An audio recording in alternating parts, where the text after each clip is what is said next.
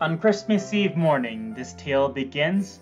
The Vortex security soldier on a mission attends, in the middle of snowy Switzerland, so frigid and bare, to a hostage situation to be handled with care.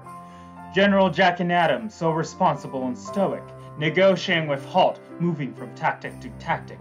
Little progress to be made, he stubbornly refuses to budge, while a crowd lies on their knees in snowy cold sludge. Jack and Adam communicates through crackly static radios, hoping someone hears their exhaustive, troublesome woes. The day grows longer, and they all want their well-deserved rest, but soon their calls are answered, heard from the best of the best. Then, with no introduction or invitation, he suddenly appears. Oddly dressed in black, he proclaims, "No need to fear, Santa is here." Old Saint Nick stood tall, his eyes glowing red like a chimney inflamed.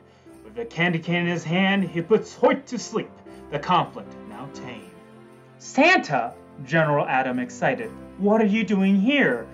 "To spread the holiday spirit for all the good soldiers near."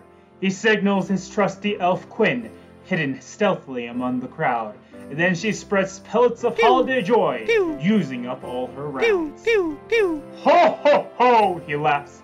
"Lucky for you, you were on the nice list, unlike Halt, naughty all year, with no goodwill to invest." But the goodest of all is little Miss Robin. With all the work she'd done all year, it was all a given. So Santa ordered Quinn to deliver her special gift. "Aye, aye, sir," as she moved closer to Robin to her left. She pointed a device right on the side of her temple, and she pulled the trigger as if it was all that simple. Robin passes out from joy as she slumbers soundly on the floor.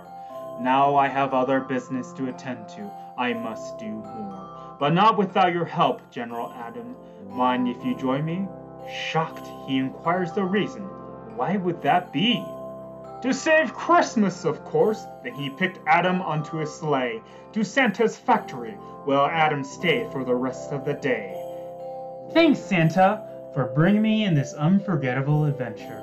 Why, of course, I couldn't have done it without you." The end.